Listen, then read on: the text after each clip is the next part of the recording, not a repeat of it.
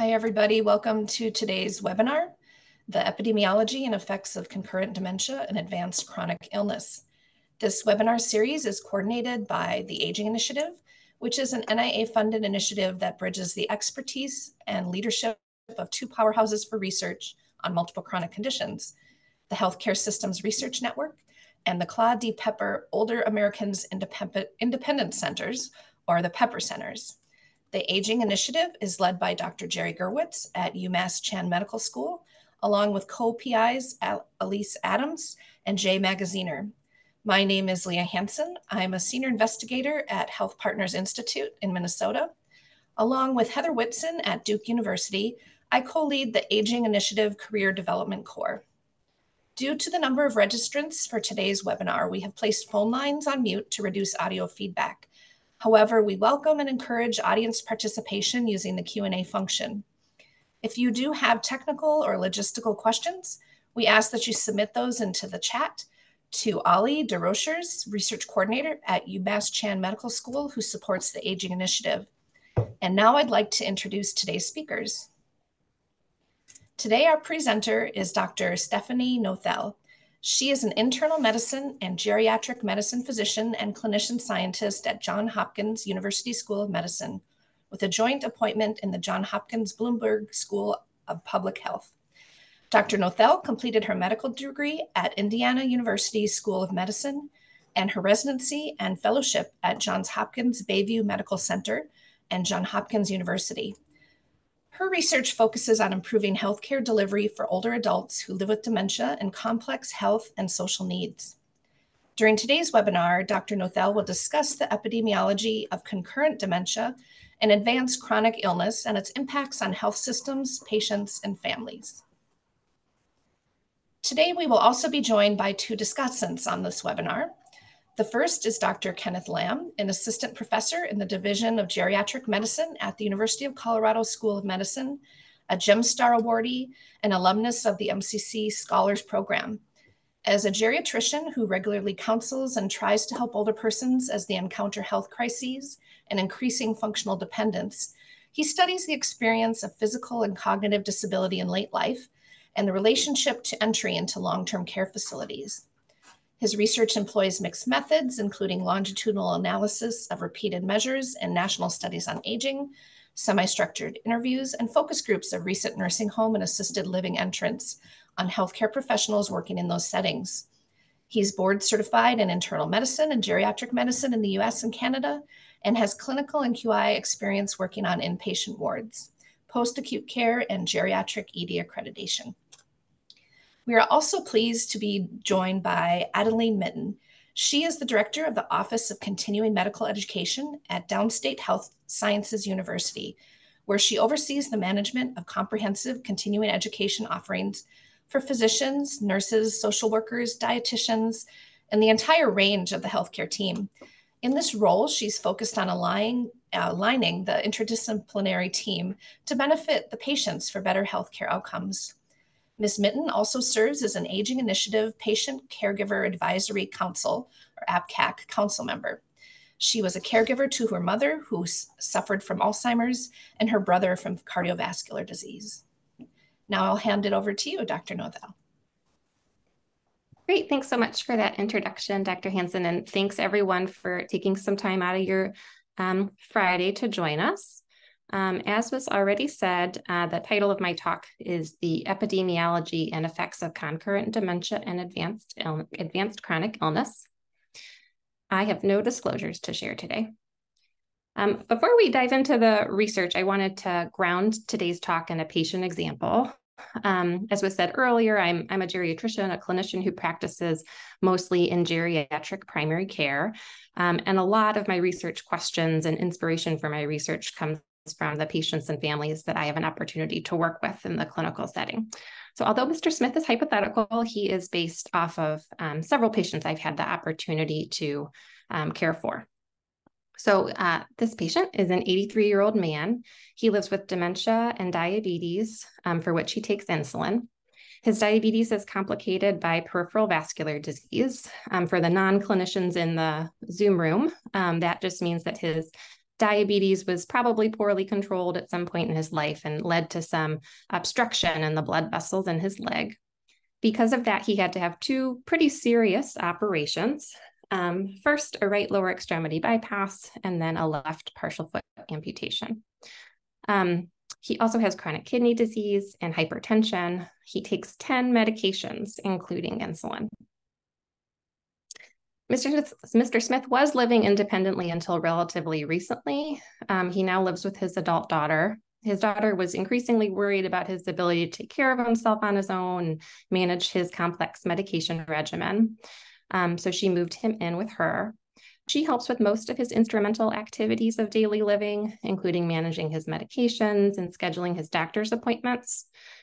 She does all that she can to take care of him, but she also works full-time. So she's not always able to come to appointments with him, but relies on the patient portal and sends messages to his care team as needed. So in this hypothetical situation, you're the primary care doc, and one day she does come in with him to a visit, and she is just feeling very overwhelmed. She says, is this going to keep happening? And you, as his primary care doctor, are also feeling kind of overwhelmed by just the volume of data and all the different transitions of care that you're hearing he's going through. So looking back over the last year, he spent 5 days in the hospital across 2 different hospitalizations. He's been to the emergency department twice. He had a skilled post-acute nursing facility stay after one of his hospitalizations. He's had 5 outpatient visits. And on average, every day, his adult daughter and other family members provide about 5 hours of hands-on direct caregiving. And so she asks you, is this typical? Is this going to keep happening? Was this a bad year? Did I do something wrong? Is this bad luck? And you wonder, this is typical, right? Certainly I've seen other patients have this pattern of healthcare use, but how many people are there like Mr. Smith who are trying to manage this complex chronic illness, and what is their experience like? So with this situation in mind, we're going to cover these 2 topics over the next 20 minutes or so. I should say, I said to the other panelists, but anyone can feel free to let me know. Sometimes my internet gets a little spotty. And so if I cut out, please let me know and I'll turn my camera off. But these are the 2 topics that we'll be covering. First, who comprises the population living with dementia and advanced chronic illness? And then second, what are the implications for living with both of these serious conditions? So first up, who is this population? So you all probably know that most persons living with dementia have additional chronic medical conditions. Today, I'm talking about advanced chronic medical conditions, and we'll get to the definition of that in a moment. But there is already robust data that something like over 90% of people with dementia live with a chronic medical condition. And paying attention to these non-dementia chronic conditions is very important because multiple studies, just a small group of them is represented in the bottom right-hand corner of the slide, have shown that it's the non-dementia chronic medical conditions that can contribute to greater functional and cognitive decline in persons with dementia, increased neuropsychiatric symptoms, increased healthcare use, and increased caregiver burden. However, most of these studies have looked at individual chronic conditions, so just dementia and diabetes, or just dementia and heart failure, for example, or they've looked at the sum of chronic conditions. So what is it like to have dementia and 2 or 3 chronic conditions? However, we know that chronic conditions occur on a spectrum. And so sometimes adding together the number of chronic conditions can be kind of like adding together apples and oranges, right? On one end of the spectrum, there's things like high blood pressure managed with one medication, or osteoarthritis, for which the person manages with Tylenol. And on the other end of the spectrum, there's things like end-stage renal disease, where the person's going to dialysis 3 times a week, or heart failure, where the person's in and out of the hospital, and lots of stuff in between. And what I realized in thinking about this topic is that we don't really know very much at all about what happens to people with dementia who are at this far end of the spectrum, who have truly advanced chronic illness. And this seemed rather important to me because we know that living with advanced chronic illness is very burdensome for families and patients to take care of, very costly for health systems and society. And we know the same is true about dementia. So what happens when these two things occur together? And do they occur together? So to answer this question, I turned to methods that were initially created by Dr. Amy Kelly. So Dr. Kelly is a geriatrician and palliative medicine physician who came up with this conceptual definition of serious illness by talking to a number of experts in geriatrics and palliative medicine. So as listed on the left-hand side of the slide, serious illness is a condition with a high risk of mortality that negatively impacts function or quality of life or excessively strains caregivers. And Dr. Kelly and her colleagues determined that there are really three manifestations of serious illness in older adults, represented by the three circles on the slide. So activity of daily living impairment, dementia, and advanced medical conditions. Activity of daily living impairment and dementia are probably pretty self-explanatory to this audience, but what about this advanced medical condition bucket?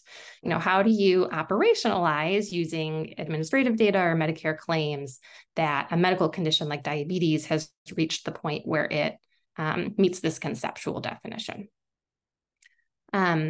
So Dr. Kelly and her colleagues accomplished this by being very, very specific in the ICD codes and other claims that they used to identify conditions. So on this slide are just some examples. It's not a complete list, but these are the most common advanced conditions that showed up in my research. And so while chronic kidney disease is a chronic condition, in order to qualify as a serious illness or an advanced medical condition, the claim in Medicare had to be for end-stage renal failure on dialysis, so stage 5 CKD. Similarly, chronic obstructive pulmonary disease is a very common chronic condition. However, to be considered an advanced medical condition, the person needed to be on supplemental oxygen or have an admission for a COPD exacerbation. And so on and so forth, as listed on this slide. With Dr. Kelly's foundational work, she showed that, you know, using these ICD codes to identify advanced medical conditions and, you know, identifying older adults with dementia and activity of daily living impairment, this really captured a very high cost and high need population. However, in her initial work, she didn't look at the intersection of these different conditions, and specifically the intersection between dementia and advanced medical conditions. And so I had the opportunity to work with her and others to really dig into this question. So to look at this, I'm going to share a little bit about a study that I did under her mentorship with others. We used data from the Health and Retirement Study linked to Medicare fee-for-service claims. For those of you not familiar with the Health and Retirement Study, it is the nationally representative survey of older adults in the United States. Older adults are surveyed every other year about a range of topics, including functional and cognitive impairment. And we linked the data from the 2016 wave of the Health and Retirement Study to 12 months of fee-for-service Medicare claims pre and post that survey. We limited our population to adults 65 years of age and older. And we used the 12 months pre-interview claims to ascertain serious illness, so to identify people that met that had ADL impairment based on survey responses about needing help with activities of daily living. Older adults with dementia were identified by a validated algorithm by Hurd et al. That uses cognitive test scores and self-report of dementia diagnosis, among other things, to indicate probable dementia. And then lastly, advanced medical conditions were identified, as I previously described, using a combination of ICD codes and other claims. And then we looked in the 12 months after the survey to look at various outcomes. So specifically caregiving intensity, including number of caregivers and number of caregiving hours, and then acute care use and Medicare costs.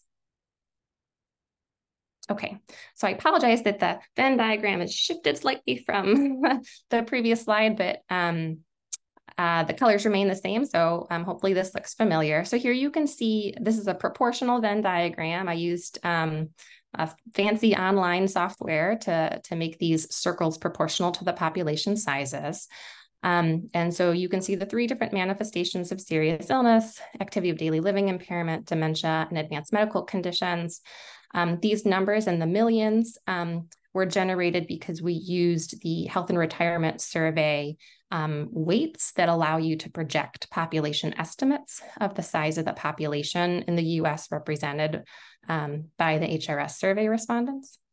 And so I'm going to draw our attention over here to the blue and the green circles. Those are our circles of interest for today. And so you can see for the entire blue circle, the approximately 2 million older adults with dementia, that they are broken into further subgroups. So about 30% of the overall population in HRS living with dementia have what I'm going to refer to as dementia alone. When I say dementia alone, I mean that they don't have ADL impairment or advanced medical conditions. They might have other chronic conditions, right? They might have hypertension or osteoarthritis, but did not meet any of the other manifestations of serious illness. 45%, a very large subset of people living with dementia, have ADL impairment alone without an advanced medical condition. And then lastly, this population we were really curious about a quarter, or 24%, have dementia and an advanced medical condition, most of whom also have ADL impairment. So although I have a table that looks at all of the different subgroups, it is really overwhelming to look at. And so I simplified for this slide just 2 groups of interest, but I'm more than happy to share the large, overwhelming table with anyone who's interested. So you can see here in the left-hand column, the overall circle of people with dementia. So it was a population estimate of 2 million people, but the raw number was about 489 people. And then on the right-hand column, you can see our subgroup of interest, persons living with dementia who also have an advanced medical condition with or without ADL impairment. And so quickly just comparing the 2 groups, you can see that the subset of persons with dementia and an advanced medical condition tend to be slightly younger. I love that slightly younger, as a geriatrician, is 85 years old in this study. We usually don't have data on so much data on people in these age groups. You can see that the proportion of people with a female sex is slightly lower. The racial and ethnic diversity is less in the dementia and advanced medical condition group. So some of these cells were too small to report. Medicare has some specific criteria over cell size about what's disclosable. And so the NR means not reportable. But you can see that the non-Hispanic white subset is smaller in the advanced medical condition group than in the overall dementia group. Similarly, persons with an advanced medical condition were overall what I would characterize as sicker, right? So much more likely to have fair or poor self-rated health, more chronic conditions on average, and slightly higher proportion of functional impairment. So key points for our first agenda item were that about 1 in 4 persons living with dementia have an advanced medical condition. And that people in this subpopulation tend to be younger and sicker than the overall population of persons living with dementia. All right, transitioning now to our second agenda item. What does this all mean for people who are living with dementia and advanced chronic illness? So continuing on with the same data from the same study I was just talking about, HRS linked to claims, this table shows just some of the health services use outcomes that we looked at. I did add one additional column here. I've given this talk before and got some feedback that it'd be helpful to know what a typical older adult, a not seriously ill older adult, how they use the healthcare system per year. So that's what this first column is.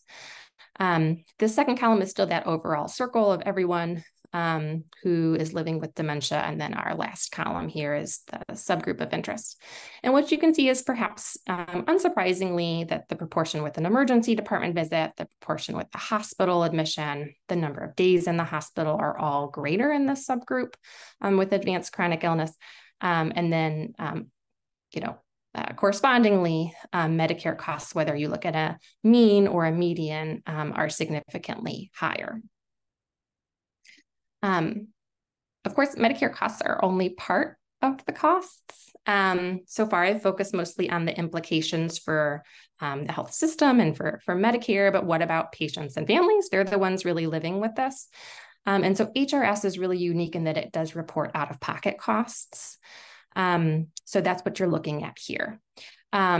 I did mix it up a little bit. I hope it's not too confusing. I have more subgroups here. I find that figures are much more digestible than tables. So I left in the subgroups from the figure from our paper. But I'll just quickly orient you. The three groups above this blue line are mutually exclusive groups. So this top one is our group of interest that we've been focusing on. The second group, dementia and ADL impairment, are those with dementia and ADL impairment, but who don't have an advanced medical condition. And then this last group is the dementia quote only without ADL impairment or an advanced medical condition. And then below the blue line is, the combination of everything above the blue line. And so what you can see here is that in green, we have median annual Medicare costs. And then in yellow, we have median out-of-pocket expenditures that older adults and their proxies reported in the HRS survey. And so just like as on the previous slide, Medicare costs are the highest in this subgroup with advanced medical conditions. Out-of-pocket costs are not the highest in this subgroup. It's actually those with dementia and ADL impairment that have slightly higher median out-of-pocket costs, but still pretty significantly high. And then lastly, we also examine hours of caregiving for each of the subgroups that I just oriented you to on the previous slide. So here we have mean number of caregiving hours in a month.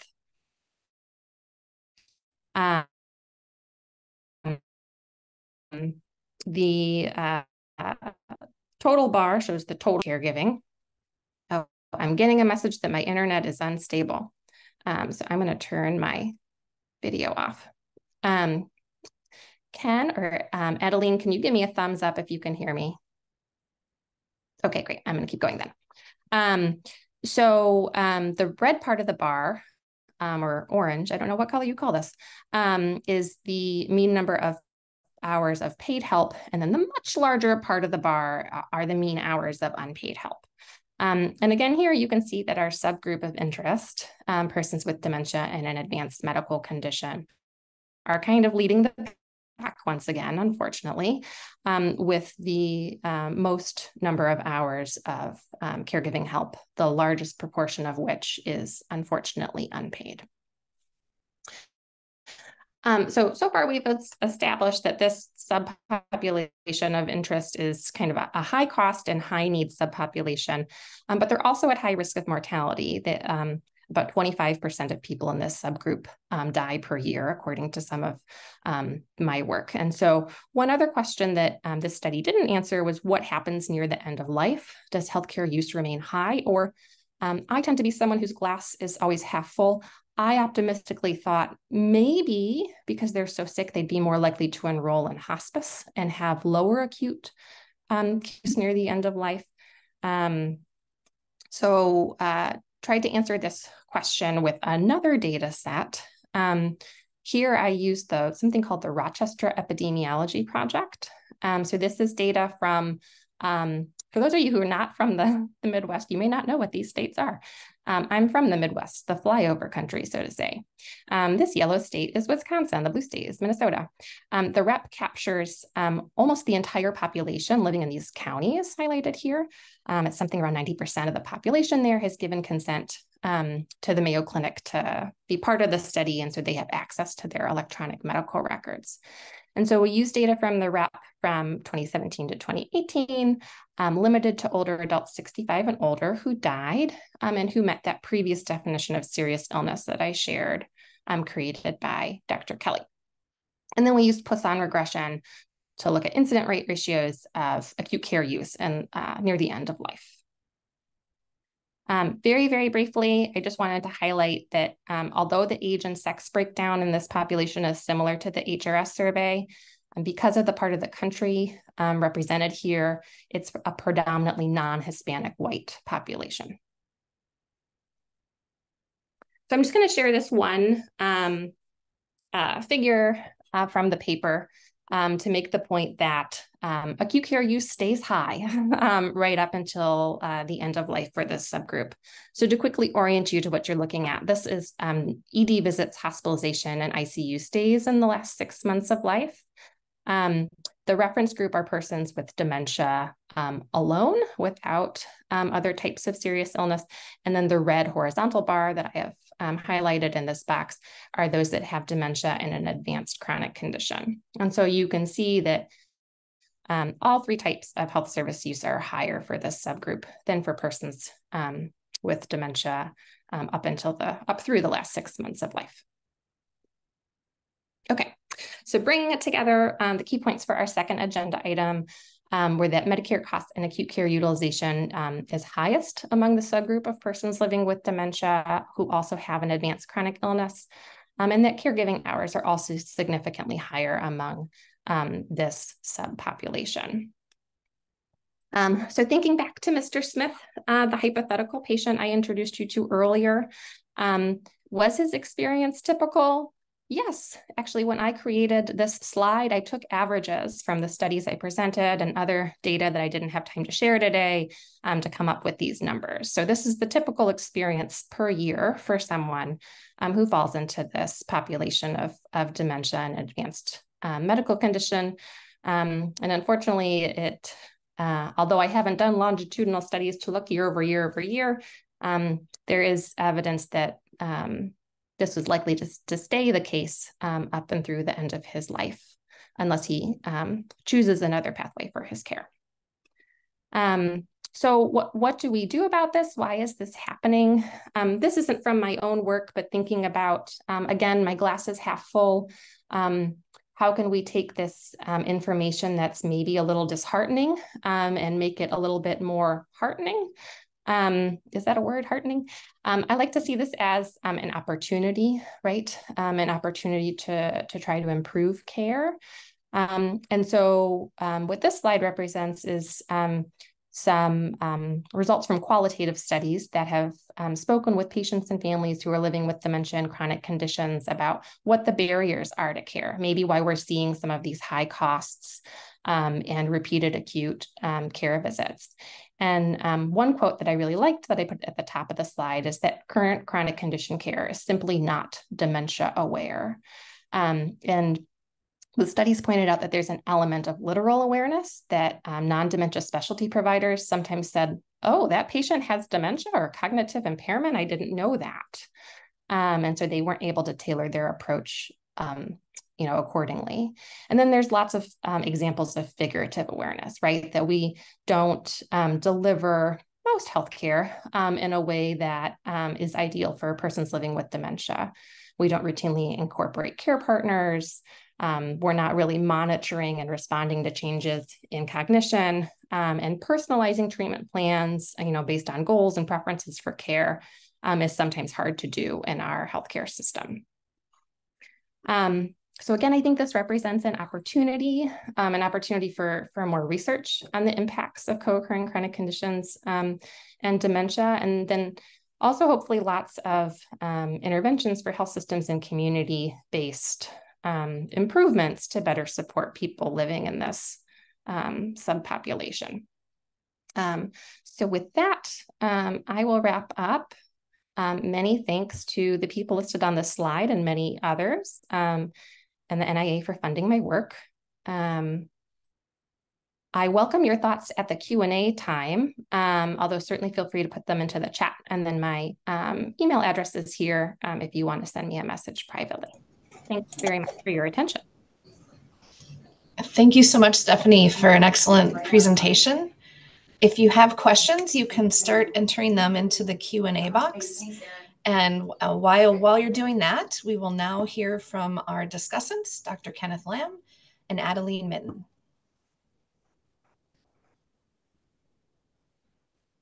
Yeah, thank you, Stephanie, for that really great presentation outlining some of your work that's been looking into this very salient problem, I think, for older adults in the US that certainly as a primary care physician, I think you really cast the problem well by grounding it in a case that, we can read research about peripheral vascular disease, we can read research about dementia, but the reality, or read research about diabetes, but the reality is that the patient that you're seeing in front of you is often dealing with many of these things all at the same time. And I really love your study because I think it just kind of puts a flag in the sand on how often this is a problem and the extent to which our research is kind of a little bit divorced from reality.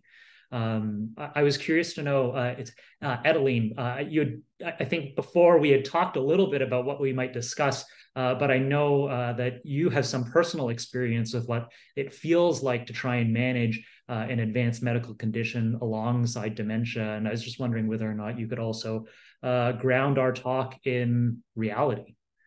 Oh, yes. Thank you, Dr. Nothelle, Stephanie, for doing this, because it definitely resonates with me when I hear you mention about all these other chronic diseases, because with my own mother, I remember first not knowing that she had dementia until I discovered that it was dementia, because I didn't understand the signs in the beginning, because she suffered from severe depression, borderline schizophrenia in the past, and been hospitalized several times because of it. So I wasn't sure if her symptoms were due to her mental, illness, or was it something else? And then when I found out that, she was diagnosed with dementia, then it was a little confusing. So because I had to deal with the two things at once, and they both were dealing with the mind. So it was really difficult. So definitely had a real hard impact on me and myself and my family on dealing with it. Could you talk, or Stephanie, could you share a little bit, at least clinically, how you see some of these two things interact with one another to cause the utilization increases? I mean, you've found it in the data and also, you practice. So can you talk a little bit about any sort of experiences that you might have had seeing how you end up with the results that you found? Sure, I can give you an example from last week in clinic. We are having wave number, 1,000 of COVID where I live here in Baltimore. And so one of my patients who has always had mild cognitive impairment, but was living independently and doing great. She has multiple chronic conditions, including diabetes on insulin. She developed COVID, and in that setting, her cognition kind of took a hit, so to say. She became more confused and couldn't remember how to manage her medications. Thankfully, her daughter noticed and took her in. And then the daughter shows up at a visit. I've never met the daughter. And she says, I don't know anything about diabetes. Can you teach me how to manage her diabetes? Oh, and also she didn't bring any of her medications to my house. Can you give me an accurate medication list of all the medications, what they're for, and who should fill them? And I'm like looking at the clock. I'm like, oh, I'm already running behind. This is information that she 150% deserves and needs to know. And it's not information that's, readily accessible for me to, you think I could push a button in my EMR and get an accurate list of medications and the indications and who's prescribing them, and also explain to her how to manage diabetes while doing an evaluation for the fact that she has COVID and her cognition has declined. I think these things happen very precipitously. And then the health system just isn't designed well to then give the patient and family what they need. So I ended up running even more behind in clinic, which, as a whole other can of worms, but to try to give them what they needed and connect them with the resources that they need. In hindsight, maybe I should have incorporated the care partner earlier on when I recognized that she had mild cognitive impairment in case this situation came up. But I think that, even as a geriatrician, that's not always logistically possible, or, the patient maybe wants to assert his or her independence and doesn't want the family member involved until needed. Yeah, one of the things I think about a lot as a geriatrician is how when you have an advanced medical condition, the nature of your ADLs themselves change. That, we have this canonical list of things that everyone needs to do in order to stay alive. Something like you have to shower every day, you have to get dressed every day, you have to be able to get around, et cetera, et cetera. But once you have an advanced medical condition, all of a sudden, things that we would consider usually instrumental ADLs, or things that are like nice to have but not necessary to have, like taking your medications, getting to the pharmacy, getting to appointments, all of a sudden, if you have an advanced medical condition, those become very critical to just stay alive. And I think that's the thing that cognitive impairment and dementia really make very difficult. And it just opens up a world of potential mistakes that I think we don't do a good job of measuring the extent to which those mistakes are happening, in large part because, as you commented, as a system, we don't know even how often it exists, which is why I think your paper is really important. And we don't know how often it happens and why does it happen and where are there places that might be doing it better. So yeah, I just resonate with what you're sharing because I've seen it a lot too. Well, in my case, I think I remember having to put it on my cell phone, because each time I had to go take my mother to her appointment, it will be the first thing that they would ask me, what medication is she on? What does she need? And I have to pull out my cell phone and give out the list of names that I didn't know what they were for. So as I start to manage her medication, they start to explain to me what this medication was for, what she needed.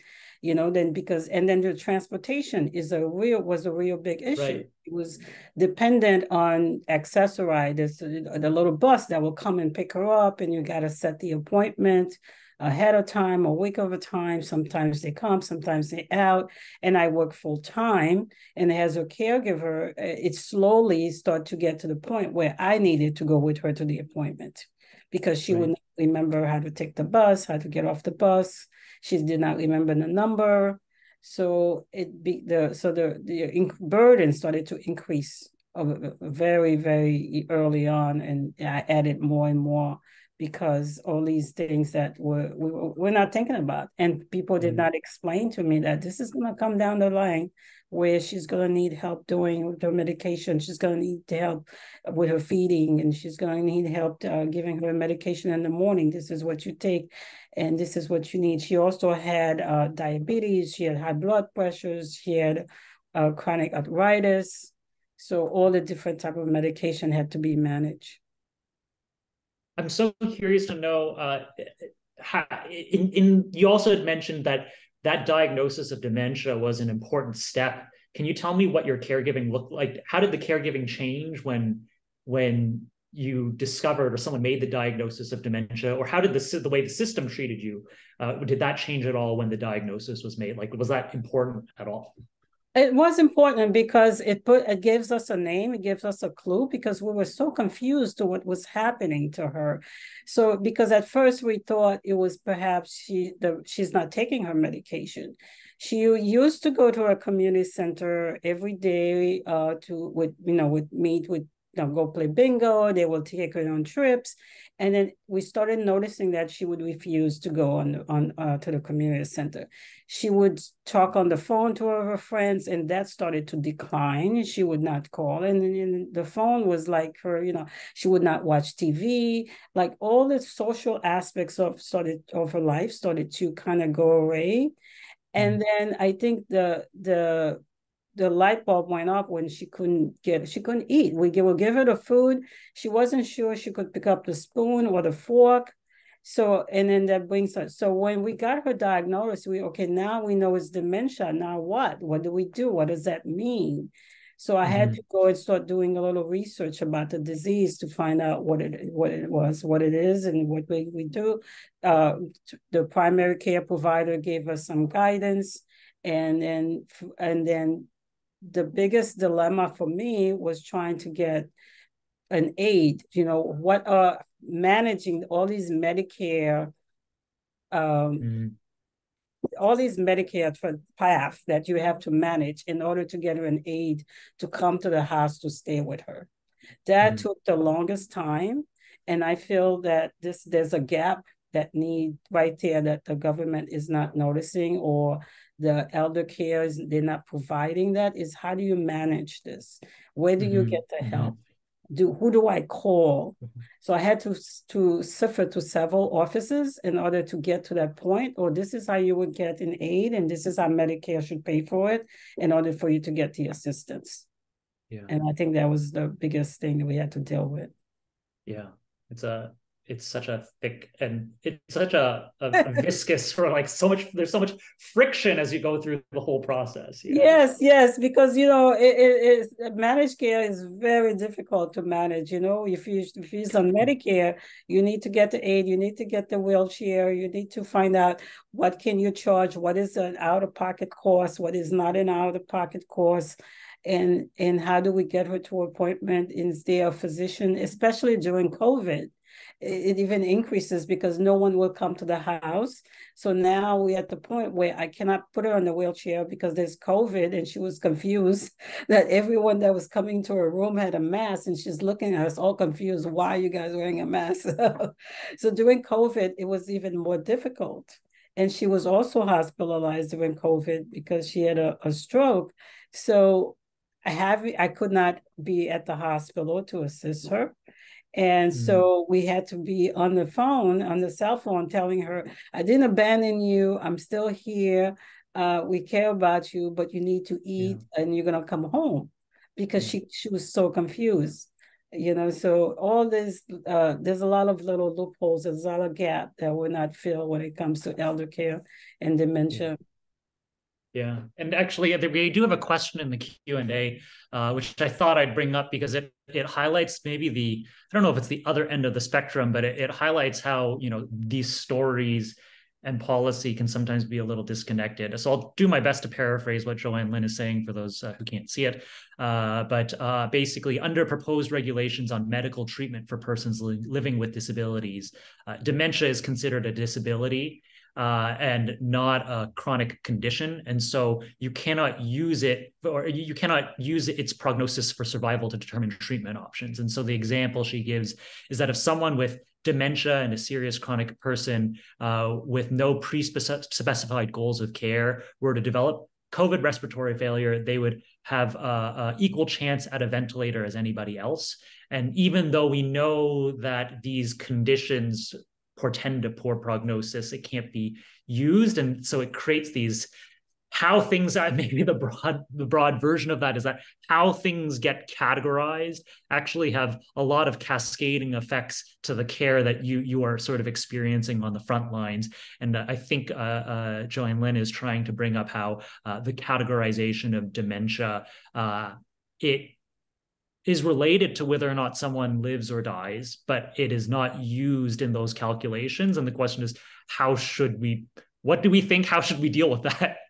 That's a huge question. Steph, I don't know, you just popped on video. Maybe you want to try to take a stab at it. I popped on video just to make sure that you guys knew that I was still here. I got the message that my internet was spotty again, so I turned my video off to try to save bandwidth. Yeah, that is such a I don't have a straightforward answer, I guess, is the short answer.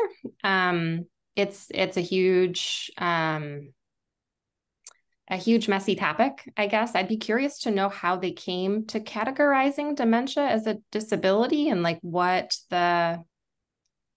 I don't know. I'd be curious to know what the conversation was there, what the different decision points there were, because I certainly think about it as a chronic condition and a disability. But I think a challenge in the United States is, patient autonomy is is kind of the driving force. And I think another challenge that makes that policy really messy is that we aren't good at eliciting goals of care.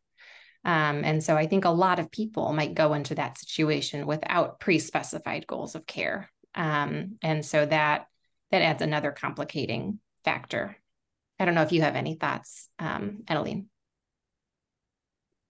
No, we do not go into it with a goal for care. I think once someone, I guess, close to us become ill, we need to devise a care plan, right? Who is beginning, I guess, with the home and kind of filling out to the side. You kind of start to develop a circle of care. I mean, my mother, we are like 6 kids, I think, but because she lives with me, so the care felt with me. And it started to go, was it the AIDS next? Was it my brother's next? Was it my sister next? And, who do I call for care? So, and also, if I needed a break, if I had to be at work and then I could not be away, and, if the aide, say if there's a snowstorm and the aide cannot come to the home, what do I do? So yeah, a care plan is definitely important to have, Yeah. But I don't know why they would not put it in the category of being a chronic.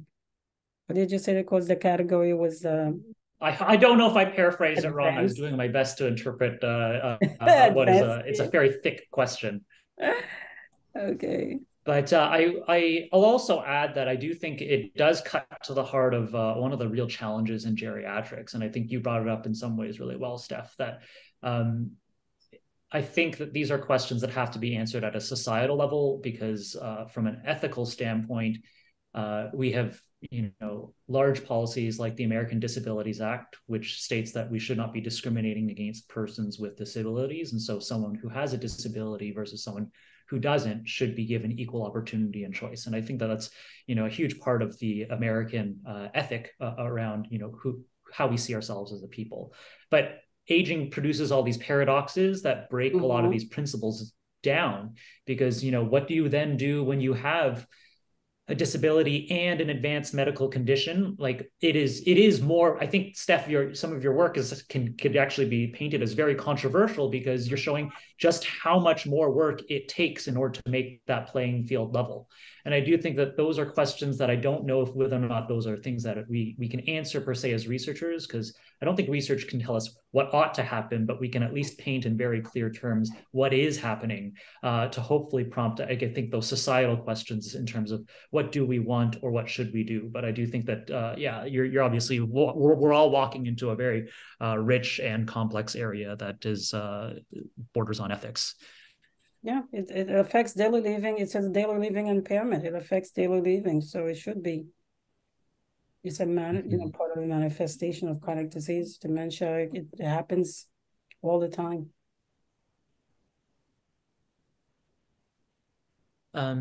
Sorry, I saw another response by Joanne Lynn, and I thought I'd just make sure that it was said. Dementia is merely a disability is to be irrelevant to deciding about other treatments. Otherwise, it's discrimination. And so it's not a question of it not being a chronic condition. Sorry, I misinterpreted, but that's not part of the regulation proposed. It's that it's merely a disability, and it is to be irrelevant when deciding about other treatments. I see.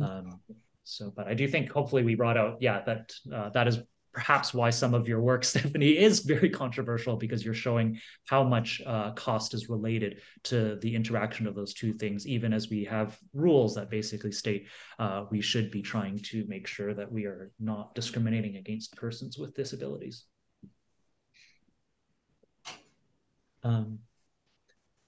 I was curious also, Stephanie, you've gone through this process of submitting this paper to journals, and I thought, since this is an audience also of researchers and people in policy and thinkers, can you share a little bit about sort of what were the back and forths between some of your reviewers? What did other people say when they were trying to appraise this research in terms of what was strong about it, or what were potential weaknesses, and what did you change as you were going towards publication? Yeah, it's a good question. People have a really hard time. It is controversial, I guess I could say. Not that my way is the absolute best way. I don't mean to say that. But but there were lots of strong opinions about creating these different categories. So for example, separating out dementia and ADL impairment. A lot of the reviewers argued, and it makes sense to me, their argument makes perfect sense to me, that if you have dementia and an ADL impairment, isn't that the same thing? Like, isn't that just advanced dementia, that your dementia has gotten to a point where you now have ADL impairment? And so, for one of the studies, the one that looked at the end of life using the Rochester Epidemiology Project data, we actually redid the analysis a second way, excluding ADL impairment as a, quote, serious illness, and found pretty much the same results. And I somehow wordsmithed my way out of it with the other paper using HRS, but I think, coming up with some of these categories is a little bit artificial, right? Like, we have to draw a line in the sand to say you fit in this bucket or that bucket, but semantics gets in the way. I don't know if that all came through.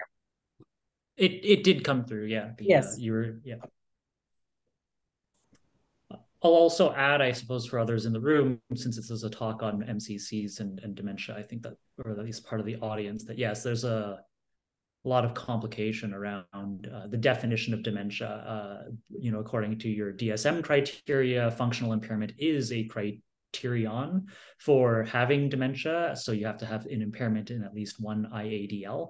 And that is dementia as a syndrome, but that differs from dementia as disease, with the NIA, if I'm not mistaken, is releasing this year revised guidance and a consensus statement about research definitions for, what is dementia? Do we separate out Alzheimer's disease from Alzheimer's dementia, which is the syndrome, the phenomenon of the cognitive impairment and functional impairment you get from the amyloid plaques and neurofibrillary tangles that might be present in someone's brain. And so, especially as they're trying to create more therapies for Alzheimer's as a disease, I think that this is just an important thing that most of researchers should be aware of, that the proposal statement came out in 2019, but I think they're working on it still this year, for what it's worth. We do have a comment and question from Audrey. She states, we have an economic system based on women providing care without compensation or little compensation. The system needs to be overhauled. Caring professions need to be well compensated to reduce the burden on caregivers, especially women of color. And she asks, how can this research be used to advocate for caring professions, compensation, and value? Good question. Yeah, it's a great question. I think I can't claim to be a caregiving researcher. It was one outcome that I looked at. It is a very important outcome, but I know others have done much richer and more in-depth work on this topic, which, as you say, Audrey, is incredibly important. I think my work just highlights that there's a lot of caregiving going on, and the vast majority of it is unpaid. We also have the unique benefit in HRS of also looking at the out-of-pocket costs associated with some of that caregiving. I think sometimes that piece of the conversation is missed, that people not only donate a lot of their time, but they also donate a lot of their money. And that can have, implications for years and years to come on them and their family. So yeah, I don't know what the solution is societally. I'd like to think that our research adds, one more drop in the bucket to say, like, hey, look, this is important. People are doing more than maybe we should ask them to do.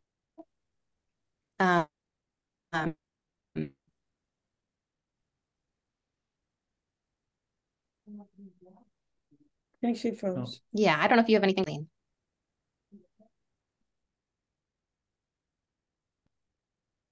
Oh, you had a freeze, Steph, but I think right before it cut off, she was pitching it to you, Edeline, to ask if you have okay. I'm sorry. I didn't. No worries. I think, yes, I agree with Audrey that there should be a lot more compensation. In my case, I was very lucky that my compensation came in terms of free time that my job allowed me. to be home when I needed to be with my mother, when I needed to leave early or take a half a day to take her to the doctor's appointment. But there was also a lot of things that, that, for example, if I needed to go on vacation or I needed some time off just to breathe, I have to find ways, I couldn't find someone to take care of her. If I asked the aide to stay, oh, can you come in and stay overnight? I have to pay her out of pocket. Medicaid would not, Medicare would not cover that. So that cost, that's a cost that the family had to share. So, or we have to go and find a place. Oh, your sound cut out for a moment. Excuse me? Oh, your sound cut out just briefly, but it came back. God, everybody's internet is unstable. Yes. So I do agree with Audrey. There should definitely be some compensation that should be taken into account for the caregivers because it's a lot. It's a Yeah, and I think you raise up a really good point, Audrey, because in some ways, if you think about it, if you neglect someone and they show up at an emergency room, like you didn't spend time caring for them, it's a bad outcome for the older person, but now the person who bears the cost of that is healthcare insurers. Whereas if you provide excellent care, you're very attentive, you take your time off work, the insurers pay nothing and they don't have to pay out for the hospitalization potentially, but that where these costs shift, it's all over the place. And I think you raise a good point, and I do think that is one of the questions, but a very hard one to answer in research. But to what extent are these costs being shifted onto other people? That is, very active area of research with a lot of nuance to it. Like I will also add that when you look at caregiving hours, the accounting of it can get kind of nuanced, because if you account for meals that you might cook for one another, you might have a husband who cooks for his wife, or a wife who cooks for his husband, or partners cooking for each other, partners doing laundry for one another. That all gets counted as caregiving hours. And so then, when you're looking into the weeds, is that truly what you're trying to capture if there's a exchange? Versus if someone's always doing all the tasks, that's a little bit different, and maybe that should be counted. So there's actually a lot of nuance, and you can imagine that trying to adjudicate what's fair in this area is still up in the air. In some of my research, I've found that the average caregiving hours that even just like a 65-year-old gets is about 7 hours a week. And I think it just reflects that interdependence, that as a baseline is actually kind of baked into the way we live. Though I don't know if they are being exchanged or whether or not it's unilateral, it gets very messy. So yeah, Steph, I think we're at about time. Hit it, Steph. Go ahead and give a big thank and thank you all for attending today's webinar. A recording will be posted soon on the Aging Initiative's website. And as you sign off, you'll be prompted to complete a very brief survey. We ask you to take just 1 or 2 minutes to give us your thoughts and opinions about today's webinar. Big thanks to everyone, and hope you have a great rest of your day. Thank you, and sorry for the technical difficulties. Thank you. Thanks you. Thank you.